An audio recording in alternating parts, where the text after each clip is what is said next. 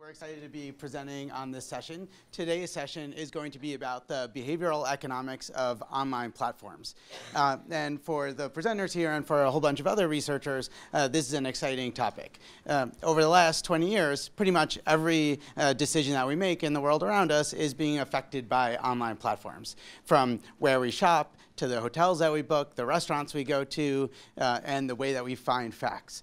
So today, the way that we're going to be structuring this is thinking about all the different touch points that are affected by online platforms. And we're going to have three different perspectives. First, we're going to have Ginger Jin, who is the director of the Bureau of Economics and a professor of economics at University of Maryland, who is going to be giving a view from the FTC about regulation of online platforms and more generally about the role of behavioral economics at FTC. Then we're going to have Alessandro Acquisti, who's going to be focusing on the consumer perspective and how users are affected by online platforms. And then I'm going to be presenting some work about the designers of online marketplaces and how the choices that they make when designing a platform affect the outcomes of users in a myriad ways. The way that we're going to structure this is we're going to have about 15 to 20 minutes for each presenter, and then we're going to save some time at the end for questions for all of the different speakers. So without further ado, Ginger. Thank you so much. Thank you for coming. This is an exciting era about information. I have written something about information economics, but I wouldn't claim myself to be a behavioral economist yet. Okay, I haven't received formal training in behavioral economics, so my knowledge in this area is more of my own reading plus nudges from co-authors like Mike Luca. So as the director of Bureau of Economics at the Federal Trade Commission, I have to put a disclaimer here. Views expressed here, just my own, not of the commission or individual commissioners. I only be at this position for 5 months, but what I have seen at FTC is really eye-opening. So I really, thanks for the opportunity to express what FTC is doing, especially on the front of behavioral economics as well as online activities. So in case you haven't heard about Federal Trade Commission before today, okay, I think most salient way of describing Federal Trade Commission is probably by a picture. This is a statue in front of the headquarters of Federal Trade Commission. It describes, if you're thinking the market is a horse that's energetic, dynamic, and sometimes even sinister, then FTC is sort of the man trying to control this trade and hopefully guide the trade. FTC has been established by President Woodrow Wilson in 1914. So the agency is over 100 years old. According to the 1914 Federal Trade Commission Act, we're charged to do two functions. One is law enforcement. We have the authority to go after business practices that we believe are anti-competitive, deceptive, or unfair. As of today, we actually enforce over 60 laws, including the Federal Trade Commission Act, the Sherman Act, Clayton Act, and so forth. Okay, so that's one function of Federal Trade Commission. Another function, which I would argue is equally important, is we try to be an important voice of policy. The agency was started in 1914 as sort of a research entity. We try to provide research about industries, and therefore the law actually gives us authority to subpoena for data, okay, which is quite powerful tool. So throughout the 100 years, we produce a lot of research report. I'm going to touch on sort of more recent research report we have written about online activities. We also engage in rulemaking for many industries. On a day-to-day basis, we provide policy advocacy to, say, Congress legislation, to state governments, to private litigation, and to many entities that will think our voice would be helpful. Okay, so that's the main function of Federal Trade Commission. Within Federal Trade Commission, by definition, you were thinking, okay, this is everything about law, okay? It's also everything about economics. So within the commission, we have a Bureau of Economics. We actually have over 80 PhD economists, all in applied micro, okay? Plus 30 as financial analysts, research analysts, as well as administrative people. So in the Bureau of Economics, we work with lawyers very closely on both competition and consumer protection. Okay? However, we're supposed to provide independent voice to the commission. So the economics perspective sometimes can be different from the legal perspective, and I will argue in many times they're actually very complementary. Okay, so we work with lawyers, but we provide independent voice to the commission. Okay, so I guess this question might be in all of your mind. How could behavioral economics matter for our business? Okay, why would this matter for antitrust or consumer protection? It turns out that we are concerned of a lot of behavioral problems. For example, some consumers may behave irrationally. Okay, they just say trust the advertisement on the face value. They fail to recognize some information has been omitted. Okay, and they sort of ends up making mistakes, and somebody may argue that they need some protection against making those mistakes. And then on the supply side, some firms may recognize the naivete of consumers and try to design contracts to take advantage of that, right? For example, if we pay more attention to big funds than to small funds, maybe the company would have incentive to put all the unfavorable terms in the fine prints, okay? If we have time inconsistency in our preferences, maybe firms would compete to give us really teaser rate for today's contract, but batted a lot of things for future charges and so forth. So as the agency charged to protect consumers, would be concerned about those kind of practices. On the other hand, we may argue, okay, bounded rationality is not limited to consumers. Maybe firms are subject to bounded rationality as well. For example, if managers of big firms want to merge, not because they want to, say, gain monopoly power, but want to build their empire, or because they're overconfident and they're more risk-taking, then the model we use to predict the merger effects, which is based on the full rational model most of the time, that might be questionable, right? We will ask ourselves, okay, if we factor in those behavioral potentials, would the prediction be different, and how much should we adjust our merger policy on that? And lastly, policymakers, including us, are unfallible to bounded rationality as well. If we as an agency have inconsistency problem over time, then maybe the policy that looks good today may not look good tomorrow, right? We need to take all that into account. But one cautionary note is that recognizing a behavioral concern does not necessarily imply policy interventions, okay? For one thing, we're probably not smarter than average consumers, okay? Actually, more importantly, consumers may learn from their own mistakes, okay? So it's not clear that we recognize a behavioral bias today. That means we have a policy addressing that, but consumers may be away from that already because of their self-learning, okay? And also, thanks to researchers like you, I have seen a lot of fascinating topics yesterday that researchers actually help the market or help the firm to recognize behavioral bias and try to nudge the consumers to make a better decision. So the market probably is playing a very active role in addressing those behavioral problem if we think that's a problem. And therefore, when we think about policy intervention, we have to take into account how market is addressing this and how fast the market can recognize the problem and correct it, okay? So at the end of the day, we come back to this benefit cost analysis principle that we have to evaluate the benefits and the cost of different options, including keeping the status quo, okay? So for how many minutes I have? 15 minutes or something. I was just going to introduce you some FTC activities related to behavioral economics, including economic research, as well as the conferences and the workshops we have organized or will organize in the near future.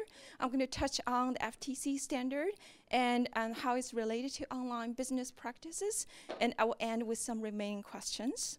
So just give you some example, FTC actually has been quite deeply involved in gathering information about fraud, okay? So we have conducted 3 rounds of nationwide fraud surveys in 2003, 2005, 2011, and the 4th one is ongoing for 2016. So I'm quoting the citation here. You can Google them. You can see the full report. Just to give you some highlights, in the most recent fraud survey as of 2011, we find about 10.8% of US adults, or in other words, like 25.6 million people were fraud victims. Okay, this is self-reported fraud victims. And in total, we estimate there are about 37.8 million incidents of fraud during 2011. And I don't know whether those numbers strike you as big or small, but it's sort of alarming to me. And if you're interested in see what's the most popular frauds in 2011, okay, number one is actually weight loss products. We estimate there are over 5 million victims fall into weight loss products, followed by price promotion, billing problems in both buyers club, in internet services, and so forth, okay? And these are just sort of the top ones. They're actually a very, very long tail of different kinds of frauds and so forth. And then I guess we're all interested in behavioral explanations. So we have a follow-up study, try to figure out, okay, who is susceptible to frauds, okay? So I'm quoting a working paper by staff in our bureau. The working paper is, again, Googleable on the internet, okay? In this study, we designed a lab experiment run at George Mason University, involved about 254 human subjects. We asked subjects to give credibility rating to sample ads, okay? Actually, some ads are plausible according to our facial analysis. Some ads are not, sort of basically too good to be true. I'm going to show you examples and see how you think those ads are credible or not. Okay, we're going to have a show of hands of whether you think those ads are credible. And then the study also measures subjects' behavioral factors, such as how overconfident they are, how much numeracy they have, and so forth. So we're going to associate those factors with their credible rating. Okay, are you ready? I'm going to show you some ads, and we'll see whether you think they're credible or not. Okay, so this is ads about diet plan. Okay, I'm going to give you 1 minute to read.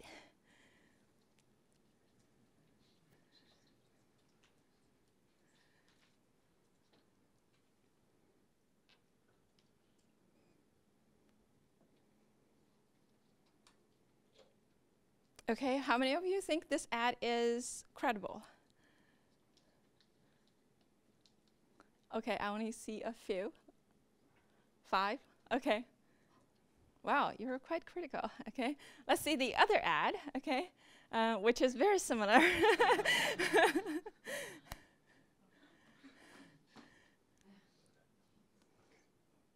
Okay.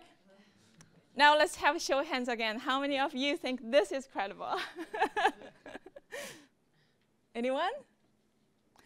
Okay, it turns out the first one will be designated as plausible ad, and the second one will be too good to be true because the science has not been there to enable anyone to lose up to 10 pounds per week, okay, in a sustainable way, okay? So in our study, we basically sort of say, okay, we have the credibility rating from each subject. We link those to the kind of behavioral factors we find. So this is kind of the correlation. Okay, we're not claiming causal effect here. This is a correlation. Who finds plausible as credible? It's those who have higher numeracy, more overconfident, less impulsivity, and less skeptic. Okay, that sort of makes sense. Let's also see the other side, who rates implausible as credible, okay? Well, these tends to be less educated people, less skepticism, but still, for example, the overconfident people appear on both sides, okay? Which is a little surprising to me. I think what this gives me is that it's sort of hard to really pin down exactly what kind of behavioral factor will be linked to the sort of the behavior we really care about, okay? I think this is probably means that we need to be very careful when we try to think about who we want to protect and how we want to protect them, okay? So another example is our staff have written a series paper about mortgage disclosure, and they do this by in-depth consumer interviews. They also, in a controlled lab experiment, try to test how people comprehend the current disclosure form of mortgage loans versus a prototype disclosure form.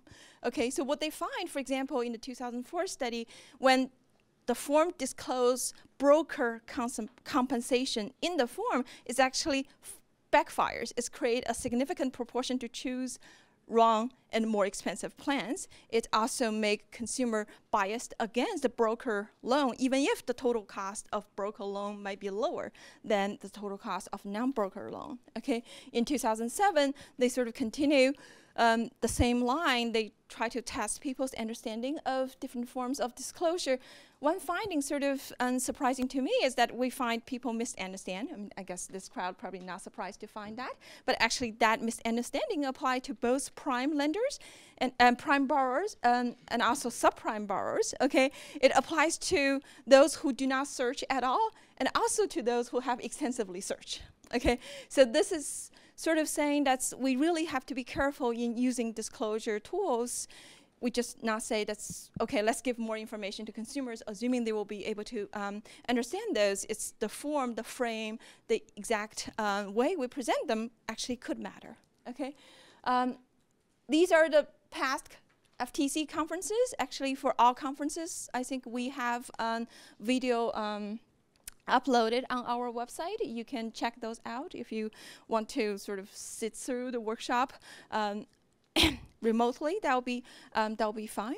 We'll also have some forthcoming conferences. In September 15th, we're going to have a workshop to test effectiveness of consumer disclosures. The day right after, we're going to have a joint conference with Marketing Science, touching on a lot of topics with marketing. In November, we're going to have our annual conferences. Okay, so you're welcome to submit papers to all those conferences. Just with the 5 minutes, let me touch on sort of what's the legal standard we use at FTC and how that relates to online activities. For consumer protection, we sort of have two major legal standards. One is so-called the deception policy statement, and the other is unfair. So you can see here, I sort of write the exact word of the statement here. I highlight the sort of targeted consumers we want to protect. Okay, so in the deception policy, we're sort of saying that we want to go after the practice that's, oh, whoops, what happens? We want to go after the practice that's likely to mislead consumers acting reasonably in the circumstances. Okay, actually the standard before this was more leaning towards protecting consumers that's ignorant, unthinking, credulous, okay? And this statement tried to sort of say we emphasize reasonable consumers because it might be over-deterrence to blame a firm to be accountable for like very outlier misunderstanding of a statement, okay? And for the unfairness, similarly, we sort of saying that we want to go after the activities that have substantial injury and not avoidable by reasonable consumers. Okay, so you can see in both standards, we sort of emphasize this reasonable consumers as the main body of consumers. We try to, yes? From legal purposes, does that mean, like, do they take the economic reasonable, like rational, or do they No, that's a very good question. Actually, the legal interpretation was like reasonable is ordinary is even not necessarily implied. They must be highly educated and so on. And in the deceptive statement, we actually emphasize that we understand some advertising may have a targeted audience, say target children or target elderly or target the sick, and we would sort of use our statement for that targeted audience. Okay. Okay, so we actually have a lot of tools. I give you some example here is ranging from sort of really paternalistic, that's we ban certain choices, or we sort of just nudge you towards the right choices, or inform you without any judgment, and so forth. However, all these are sort of easy said than done. For example, how do we know what is the wrong choice and what is right choice? And maybe different people may have different view on what's wrong and what's right, okay? And when we give people information, people may misunderstand it and so forth. Okay, so let me give you a few words about online practices. Okay, so I try to do this in one slide. Okay, traditionally before the internet era, you will see, okay, firms deliver information to consumers. Okay, through advertising, through contract and so forth, we go after them if the practice turns out to be deceptive or unfair. But with the online, the communication is sort of both sides, right? We can use new tools like .com or Twitter or other things to inform consumers. Well, consumers can endorse the product as well in the other direction. So we actually have published a .com disclosure guideline and endorsement guideline to emphasize that the same principle, be clear, be conspicuous in your disclosure, apply to the online activities as well. And at the bottom, I highlight the privacy and data security issue. I know Alessandro is going to talk more about the privacy, but FTC have involved a lot of activities in those areas. Since 2003, we have the Do Not Call registry. We have the FTC privacy report in 2012. We settled with Google in 2012 for their alleged tracking of browser users in Safari.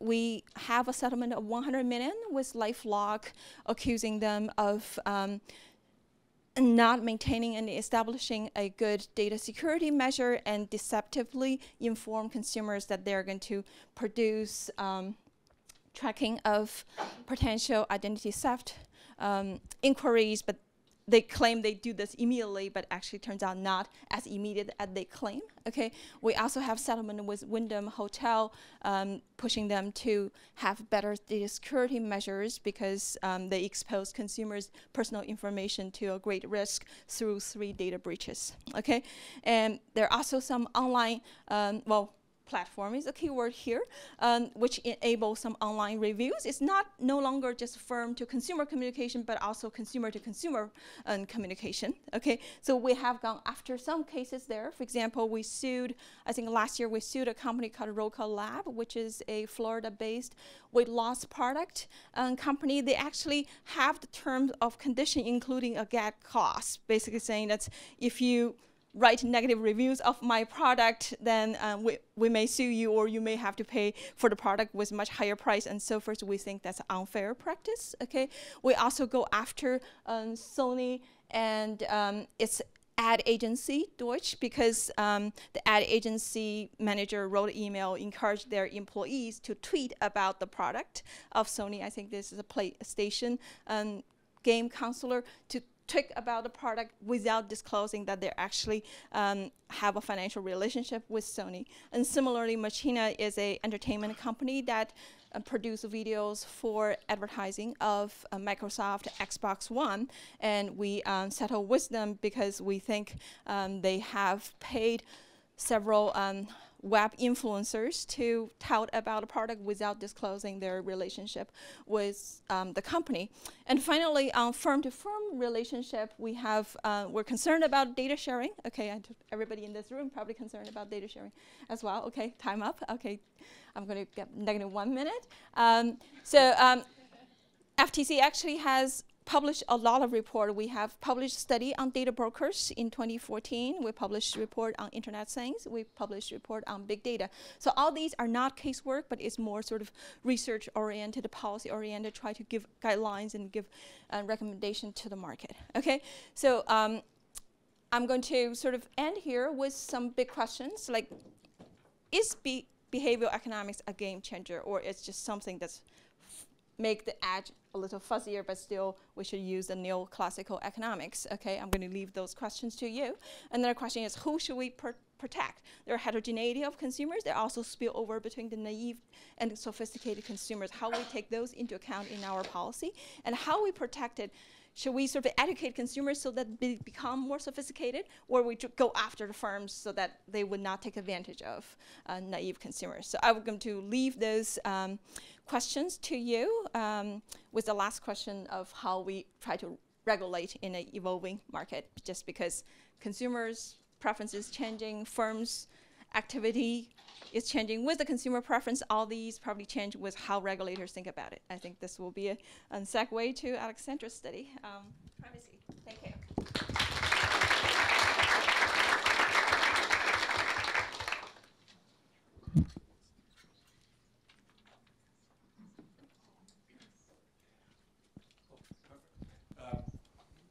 Thank you, and good morning. I am indeed going to talk about how behavior economics, as well as economics, can help us understand the way online platforms affect individual behavior online, and the consequences of the changes in behavior they may affect.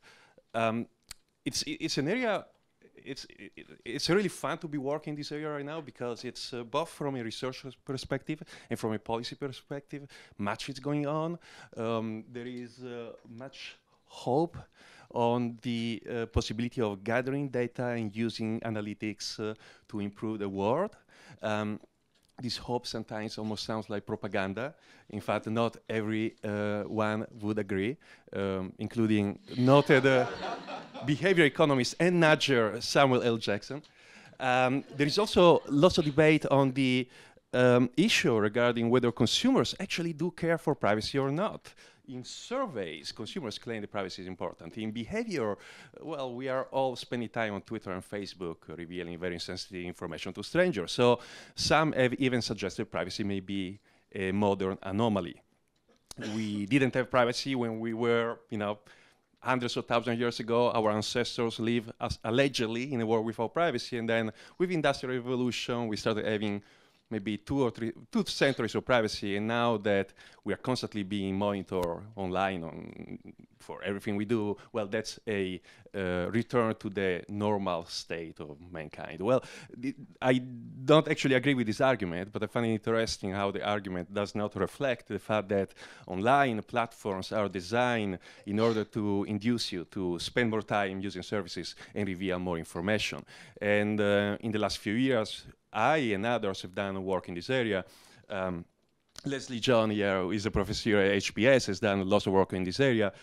Myself, I'm going to show you some of the results, both from lab experiments as well as from field data we have accumulated through the years. And this is a observation, not a study per se, it's more of an observation of how the default settings on Facebook have changed from almost the inception, 2005, not exactly the inception because Facebook started right here, right, 2004. But 2005 is close enough to the birth date. And between 2005 and 2014, what you have there, I don't know if you can see in the text on the screen, what fields, such as names, birth date, friends, were visible to whom at the time by default. So if you provided that information, whether it would be visible to your friends, to Facebook, to, to other Facebook users, or to the entire internet. That was in 2005. By 2014, you can see that by default, much more information was visible to many more people. And these changes in defaults do have an effect on eventually how many people will get information about you. Another chart, this is from a study we started in 2005. When Facebook started the CMU a few months after it started here at Harvard, we started creating accounts on the Carnegie Mellon Facebook network, and we wrote scripts, probably at the time we were using PHP, to mine from those profiles what other profiles were publicly revealing to everyone on the Carnegie Mellon Facebook network. And we kept doing that over time. So what you can see here over time from 2005 until 2011, the percentage of profiles on the Carnegie Mellon Facebook network who were openly and publicly revealing information such as birthday. What you can see is over time is a pretty obvious trend of less and less open disclosure due to a combination of people, some people removing that information, so they no longer provide it, not even to Facebook, or some people changing the privacy settings to reveal less publicly, okay? The second chart shows a different field, not birthday, but high school. And you see there is a subtle but pretty important difference in 2010. You notice? So what happened in 2010? Was it the case that some people, from 20% to 40%, so a double in the willingness of CMU Facebook users at the time to reveal their high school, suddenly they want to reveal more, or in fact Facebook at the time changed the default settings to make high school information publicly available by default, but not birth date. So this is an example. I like this chart because it shows both what I could say the endogenous preferences, people are trying to reveal less publicly, but the fact, the exogenous effect, the shock into the system caused by changes in a user interface. So if we do then believe that these exogenous shocks can nudge people into revealing more or less, and people lose control of their personal information, what kind of tools do we have to make the game fair? Well, the typical tool of policymaking has been, in the last few years, notice and consent, or transparency and control. I happen to believe that these are useful tools, but I like to call them necessary, not sufficient conditions for privacy protection. They are necessary because, well, it's fair to tell people how you use their data. It is fair to give them some degree of control over how you will use their data. Sadly, or fortunately, it's not sufficient because there are so many ways in which you can make the transparency tool ineffective, or you can even make the control tool backfire. Let me give you two examples about transparency first. In a study about transparency, we wanted to see for how long information you give people about how their data will be used will remain salient in the decision making. I stress salient, so it's not about forgetting what people are told in a privacy policy about how their data will be used. It's whether they will pay attention to this information given to them when they decide whether to disclose or not. So we had an incoming class of CMU students, and we asked them to participate in a survey. The survey included questions which are not particularly sensitive, which courses are you planning to take, and sensitive ones, such as have you ever plagiarized some material for an exam, have you ever cheated in coursework. One group of students were told that other students would see the answers to this survey. Another group of students were told that students and faculty members would see the answers to this survey. We, of course, expected that given this, you could call it a privacy notice. It was a form of transparency. We were telling people how their answers will be used. So we were expecting that given this notice, subjects in the first condition would be more likely to provide answers to the questionnaire the subjects in the second condition. And that was exactly the case. There was a statistically significant difference in the response rates, and the difference was due specifically to the most sensitive questions. So the group thought that also faculty would see their answers were less likely to feel comfortable answering questions about cheating, plagiarizing, and so forth. So far, so good. So if I stop the talk here and I leave, or if you leave, then you would remember that notices work. People react in a somewhat rational manner way to notice information and transparency. But in fact, that was not what the experiment was only about. We actually had two other experimental conditions in which we repeated exactly the same steps, only that now, between the moment we told the subjects how we will use their data, so your answers will be seen by students, or students and faculty. And the moment we actually started asking them the questions, we inserted a delay. And the delay was, if you remember using the internet in circa 2000, 2001, the early days, there would be a bar slowly loading until the page is ready for you. And that was the delay we put. And my question for you is, how long do you think we had to put a delay for in order to nullify the somewhat inhibitory effect of knowing that faculty members may see the answers to your questionnaire? And by nullify, again, I don't mean making people forget, because we have exit questions, manipulation checks at the end, to be sure that it's not about forgetting. It's about the saliency of the recipient information no longer being there for the second group. 5 minutes, 2 minutes, 1 minute, about 15 seconds. So we tried 15 seconds initially just in a pilot, and it worked. It completely nullified the difference between the two groups. We didn't believe it, so we repeated it with a larger scale. We still found it. Then we tried to do something different. Rather than a delay, inserting a irrelevant question, such as, would you like to join this mailing list for campus? Same effect. It just changes the salience of information, changes the inhibitory effect of knowing that faculty members will see your answers. About control. For those of you who are not in the privacy scholarship, I have to tell you that control is seen as a critical aspect of privacy protection. Sometimes, in fact, privacy is defined as control over personal information. So there is a monotonic positive relationship between control and privacy. We conjectured that actually things could be negative in the sense that perhaps more control could paradoxically lead to people taking more risk with the personal information through a phenomenon comparable to studies in the 1970s on how, for instance, asking people to wear seatbelts may lead them to actually drive faster because they may become overconfident. So we wanted to test a similar analogous process in the case of privacy, and we did a survey. This one was not done with students, this one was done online. We asked people to answer very simple yes/no questions. Some were non-sensitive. Have you ever been married? Some were particularly sensitive. Have you used drugs of a certain type? And the people, the participants, were told that they were not forced to answer the question. They could skip the questions that they did not want to answer. In another experimental condition, however, we added a little checkbox. Again, I don't know whether you can read the text. The checkbox reads publication permission. So we told them, and by the way, I forgot to mention that even in the previous condition, subjects were told, you don't need to answer, but if you do answer, we're going to publish your answers, okay? In this group, they were also told, you don't need to answer.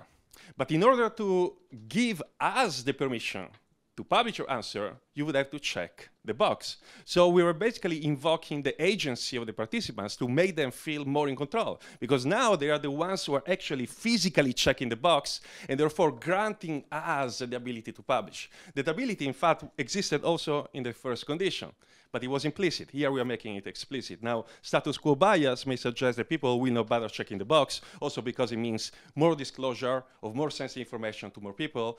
We conjecture the very opposite, that by making people feel more in control, we would end up making them disclose more. And this is exactly what happened. Here I'm focusing on the sensitive question, not the non-sensitive. For the sensitive questions, we are able to nearly double the probability the subjects in this questionnaire will answer the questions, and then will indeed allow them to be published. Because this is not just response rates, response and publication rates. So the subjects did check the box allowing publication. Now, doesn't matter, meaning the one beautiful slide in Ginger's presentation was, okay, there are biases. What do we do about that? And should we do anything about that? Because maybe it doesn't matter. Maybe the more you disclose, the better targeted offers you get. So part of my work with more of an economics hat on it, and sometimes more of a data mining hat on it, is about what are the consequences of these information disclosures. I'll give you two examples. The first one is about non-economic consequences, but practical ones nevertheless. The second, economic consequences. The non-economic consequences are the following. Once you reveal enough information about yourself, even non-sensitive one, it becomes increasingly easy, or at least increasingly possible, for other people to infer extremely sensitive information about you. Meaning, you can start from non-sensitive data. You can even start from anonymous data, and because of progress in data mining, it is more and more the case that you can end up identifying individuals and finding sensitive information about them. In a study we did a few years ago at CMU, we took pictures of students walking on a campus building. This is the foyer in the Heinz College where I teach. And we asked them to participate in a survey. If they agreed to participate in the survey, they sat on the foyer, the table in the foyer, and they started filling out a survey on a laptop that we had prepared for them. Meanwhile, we had uploaded this shot that we had taken of them with a webcam to the cloud. On the cloud, we had previously downloaded images from the Carnegie Mellon Facebook network. So we have downloaded profile images from mainly CMU students. And we ran a facial recognition program in real time to see whether we could find matches between the student webcam shot and the Facebook profiles. By the time the subject in the experiment reached the last page of this survey that they were filling out on the laptop, because we asked them to fill out the survey, 2-3 pages, it would take about 3-4 minutes. By the time they reached the last page, that last page had been dynamically updated with the 10 best matching photos which the recognizer had found on the cloud, and the subject was asked to indicate whether he or she found himself or herself in any of those photos. Can you find the subject here? It's, well, the recognizer, which was PitPat, did find him there in the back. Quite remarkable, considering the difference in facial hair. between the different years, when the Facebook photo was uploaded and the 4-year photo was taken, as well as considering that the subject was in the background, lower resolution photo. And by the way, we did this study in 2000, well, we published in 2014, but the study was done in 2011. The speed at which facial recognizers are getting better every year is pretty outstanding. So now the accuracy would be way, way better. So anyhow, we found, we recognize meaning. We found Facebook profiles for 1 out of 3 subjects in this experiment. But then we decided to make things even more interesting, because a few years earlier, in 2009, we published in the Proceedings of the National Academy of Science a study showing that we could take demographic data from people who are alive on Facebook. We can find people's birthday and hometown, so therefore the state of birth. We could statistically combine it with data from the Social Security Death Index, or Death Master File, which is a database of the social security numbers of all people who are dead.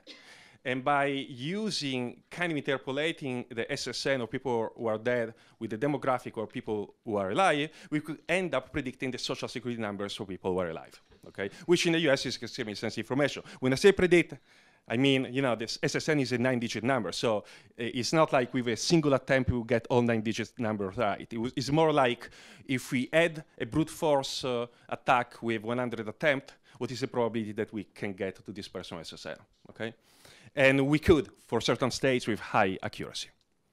So do you see where I'm going with this? The two studies together? So if you combine the two studies together, the story becomes, can you start from an anonymous face online or in the street? Using facial recognition and social media data, you give a name to that face. From the name, you can find publicly available information, which is considered non-sensitive, demographic data such as date of birth and state of birth. But from this non-sensitive information, you can end up predicting social security numbers, which is exactly what we did in the final experiment. And we showed that as a proof of concept, we could predict part of the SSN starting from a face.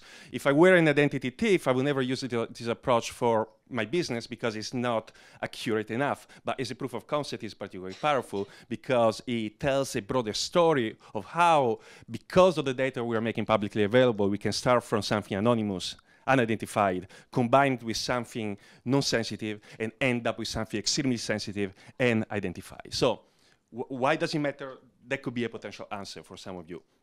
The second answer for others of you is the economic answer. So in the last few years, in the debate over privacy, there have been a number of claims made. You can find them both in the academic literature and sometimes among practitioners, and especially from the data industry. Sharing personal data is an economic win-win. Market forces lead to everyone benefiting from the sharing of data. Personal information is the lifeblood of the internet. If we take away data from internet, if we protect even a little bit more privacy, you no longer get Facebook, you no longer get free services, you no longer get free news, New York Times, and so forth. And finally, the loss of privacy is indeed the price to pay for big data, which is a variant of the previous claim. Now, it so happens that we just published, literally came out yesterday in JEL, the Journal of Economic Literature, a review of the privacy economics literature, which took us about 10 years to write. And therefore, we could challenge, well, we could investigate these claims. It turns out that for at least one of them, we know that the answer is absolutely no. That's not the case. Sharing data creates winners and losers. No doubt about it. Sometimes winners and losers are the data subjects versus the data holders. So the data holder gets more data and can exploit this information versus the data subjects. Sometimes the trade is between the data subjects. So two people could apply for a job, and because information they publish, personal information they publish on Facebook, one may be more likely than the other to get a job.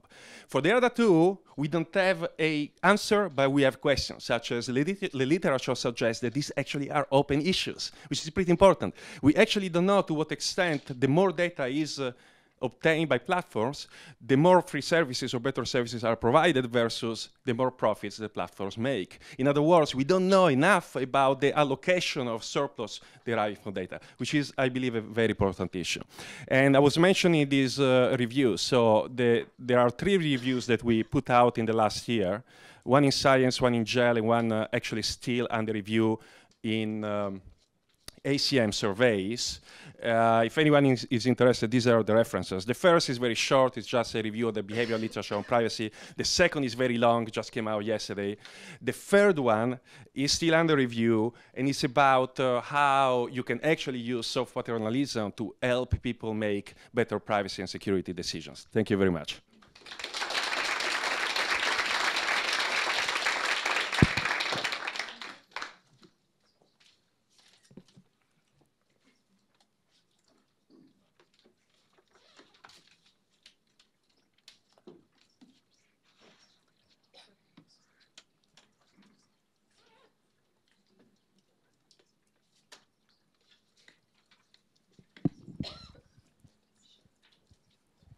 Okay, so I'm going to be talking today about designing online marketplaces, and I'm going to focus on a specific set of design choices that are faced by online marketplaces in housing markets. Let me just motivate this a little bit by pointing out something that I think is obvious to everybody in this room, which is that transactions have been increasingly moving online over the last decade or so.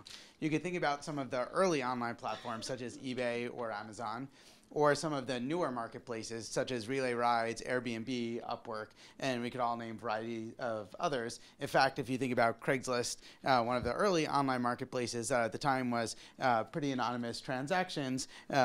Here's just kind of a partial list of platforms that have started up to try to facilitate the same transactions that Craigslist was doing. And what I want to think about for a little while is the principles of designing an online marketplace. And when thinking about an online marketplace, there are essentially two flavors of decisions that a market designer is making. First is they need to design a price mechanism. So in thinking about that, we could think about auctions, fixed price, negotiation, deciding literally the pricing mechanism that you're going to put into place in your online marketplace.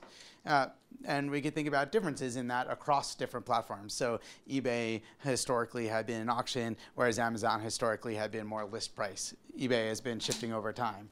And we're starting to understand what types of marketplaces to different pricing systems make sense. But you could also think about constraints that you want to put on the market in terms of what prices people might be allowed to charge. You can imagine setting price ceilings, price floors. For example, if you think about the online labor market Odesk, the labor that had been going through there hadn't been subject to minimum wages the way that other labor, if you just hire somebody in your local labor market, would be subject to. So they decided to impose their own minimum wage of $3 per hour for employees, which turned out to be binding for a lot of the jobs that are present on Odesk, which is now called Upwork. So thinking about that, that's kind of an example of a marketplace saying, okay, let's shift the wages that are going to be doing and actually push up the wages for some non-trivial fraction of people. The second flavor of decision that online marketplaces make are about reputation mechanisms. So once you know the way that you want prices to be done, you need to decide what kinds of information are people going to have and how can you facilitate trust basically between strangers in a marketplace. And there are a few tools that have emerged in the last decade or so that have become increasingly popular in online marketplaces. Reviews is one part of it. Product information, where you just kind of go out and vet the specific item that somebody is trying to buy or sell, is another part of it. And information about sellers and buyers is yet another part of it. And we're starting to understand what some of the principles are behind all of these. And in fact, it's hard to imagine any online marketplace where you don't read reviews about the product that you're buying or the person now that you're buying from. And the main thing that I want to take away from this is just that the rules of the market are going to shape the outcomes that are on there. It's going to determine who are the winners and the losers on the marketplace and whether you're going to be buyer-friendly or seller-friendly. So what I want to do is kind of do a deep dive into one specific type of choice that online marketplaces have been making and that has actually changed a lot over time, which is the level of anonymity. If we think about the early platforms that I mentioned, the eBays and Amazons, they were actually pretty anonymous. They were arm's length transactions where you actually don't know a lot about the person that you're transacting with. Priceline, Orbitz, all of this type of characteristic where the transactions that we were making were actually more anonymous than we were in offline transactions. And there was a prediction that was made in the early literature around this topic, which is that this should lead to less discrimination. And essentially, the prediction was that instead of having the opportunity to discriminate with somebody because you're seeing them face to face, now all you're doing is doing something through the internet, and you should see all the price disparities, wage disparities start to go away. And kind of an optimistic view of the internet. And actually, my favorite paper on the topic is this Scott Morden and Zettelmeyer paper back in 2003, where they looked at car prices. And essentially, they compared car prices for people who are buying cars offline to online, and saw that there's a lot of discrimination in offline marketplaces, but lots of this actually had gone away when they looked at transactions that were mainly facilitated through the internet.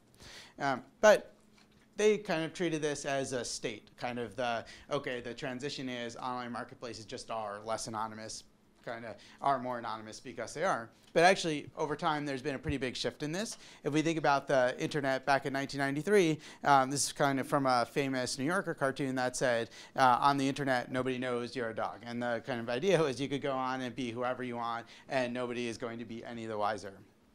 But if we think about what the internet may be in 2015, when we were running this experiment, on Facebook, 273 people know I'm a dog, and the rest can only see my limited profile. And as Alessandro said, this is something that is shifting over time, what exactly your limited profile means. So what I want to do is present these results, thinking about whether it's still true that there's going to be less discrimination on the internet, or is discrimination going to start popping up again in the types of online marketplaces that we're seeing now. So what we did is we ran a field experiment on Airbnb.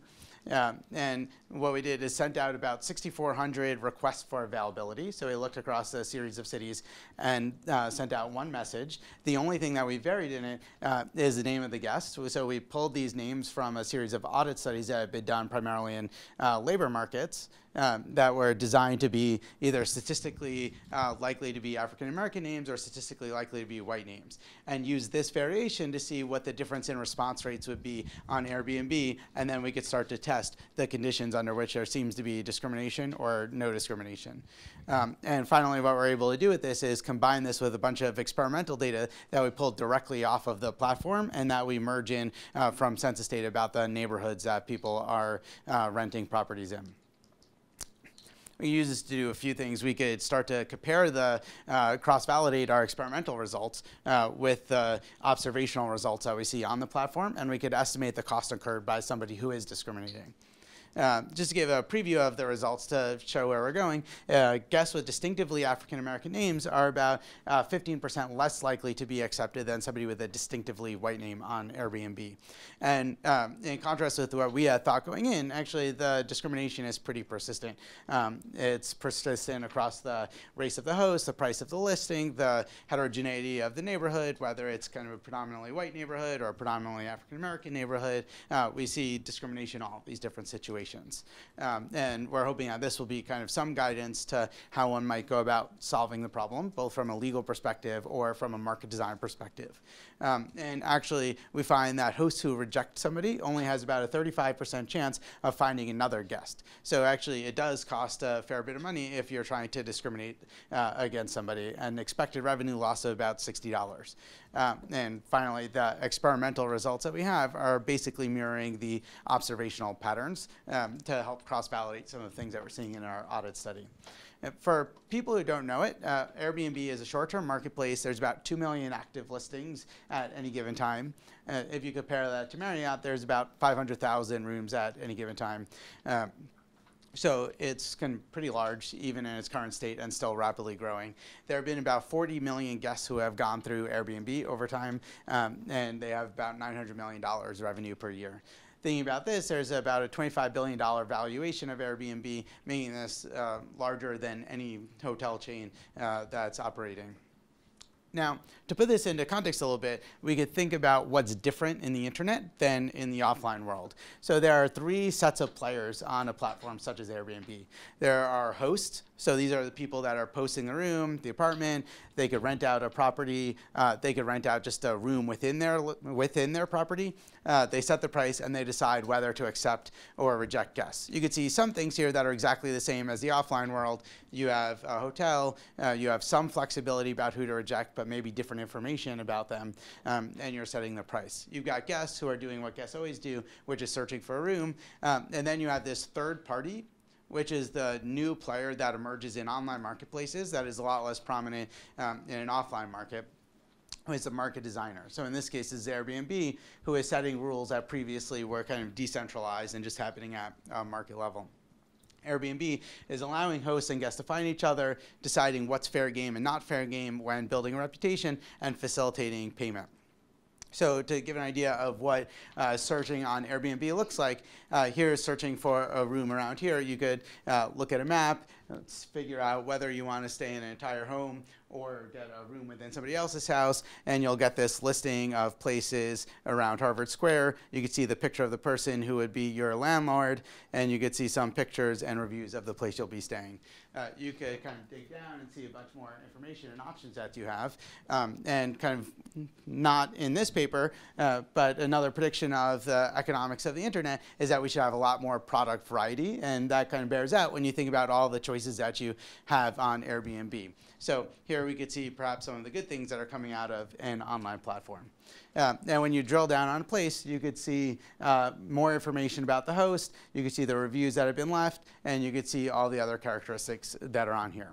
So when thinking about this type of transaction, what Airbnb does at the heart of the platform is they facilitate trust. If you were to ask investors, why is it that Airbnb is so valuable, it's because they make a lot of design choices that make people feel comfortable transacting with each other. They verify information, they have these reviews, they have these profiles, and importantly, they allow hosts to reject guests. In fact, over time, in response to complaints from hosts, they've made it easier to reject guests. So the experimental design, as I mentioned, essentially 6,400 requests. We inquired about availability 2 months out from the date at which we sent the request. We sent all of the requests out automatically in a short period of time. And we tracked whether people say yes, no, maybe. Most people will say yes or no, and we found that maybes basically didn't vary across the different conditions. And then we tracked this other information. Here are the cities we used. We basically picked 5 cities across the US: LA, DC, St. Louis, Dallas, and Baltimore.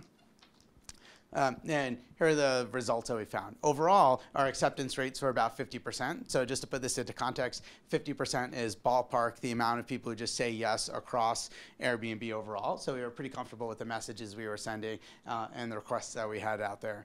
And African-American guests were accepted about 8 percentage points, which is about 15–16% less often than white guests.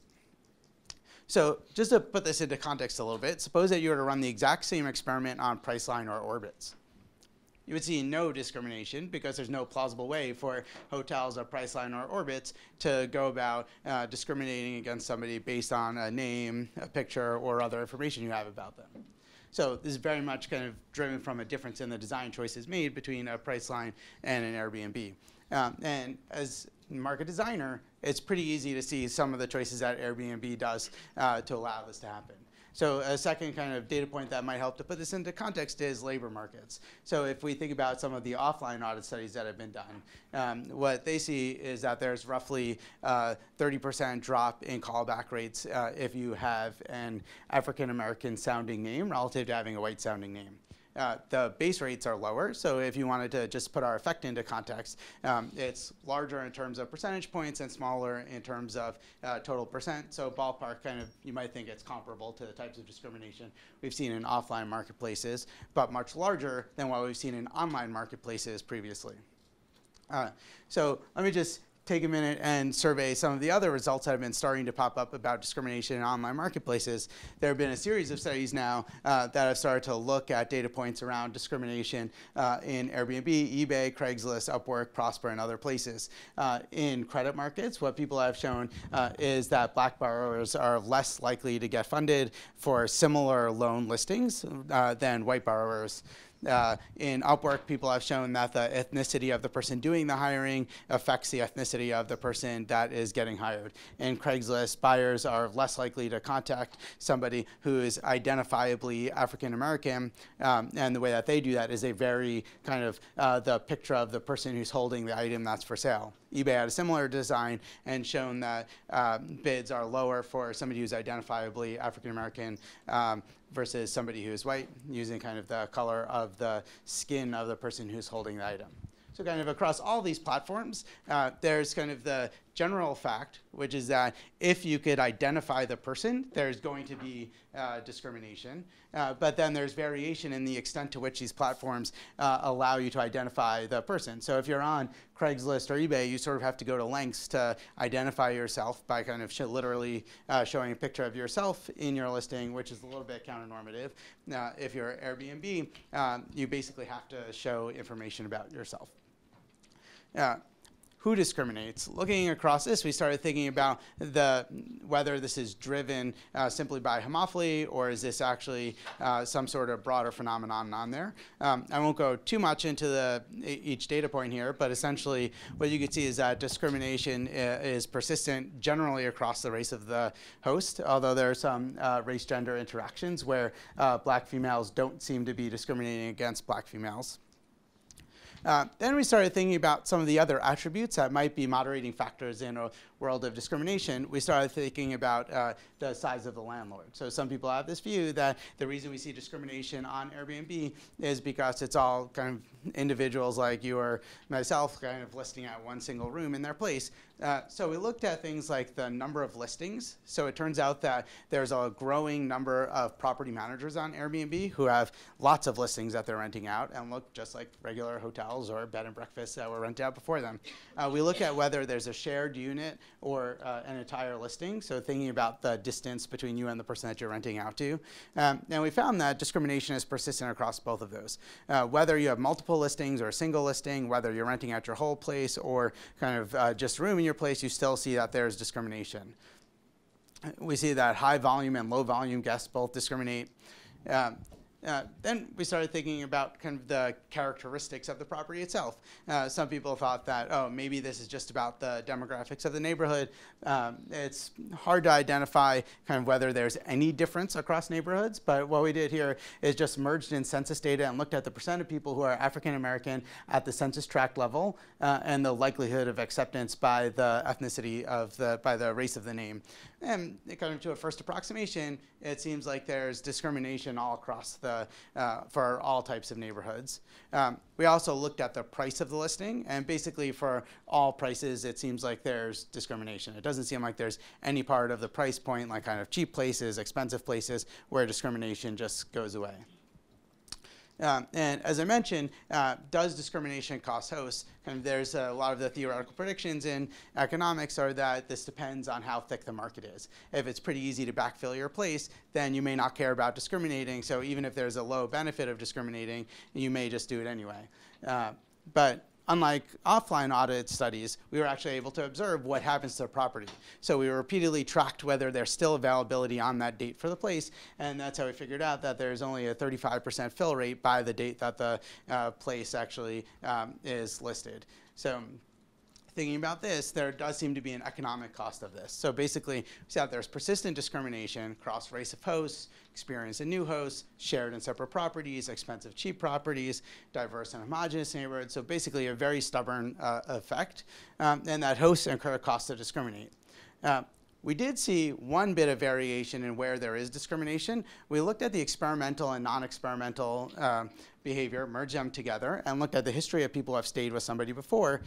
We coded pictures of prior guests for whom there were pictures, and looked at the reviews of hosts. And what we showed is that in the experimental data, if we break this down into hosts who have never had an African-American guest before and hosts who had at least one African-American guest before, that behavior was very different. That the discrimination seemed to be concentrated among people who have never had an African-American guest, both helping to support the main fact, but also just helping to shed light on the nature of discrimination in the platform. So this isn't just kind of everybody making the same decision, but kind of predictable discrimination across different subsets.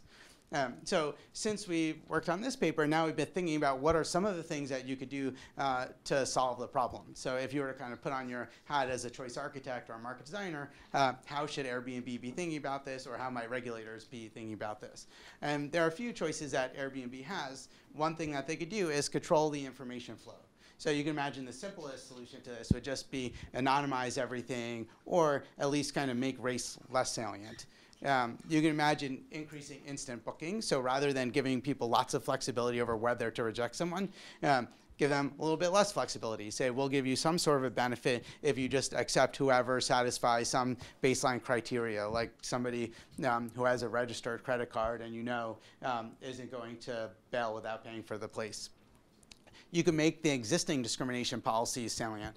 So thinking about how quickly information and disclosure goes away, actually the time that a host sees the discrimination policies is basically when they're signing up. So at the point at which they're deciding who they should accept, they probably don't think at all about some of the things that they agree to when first signing up to be a host. So you can imagine basically plugging in something that every time you're making the decision as a host, that you're going to see the discrimination policies at this more relevant time, and that may be enough to reduce discrimination.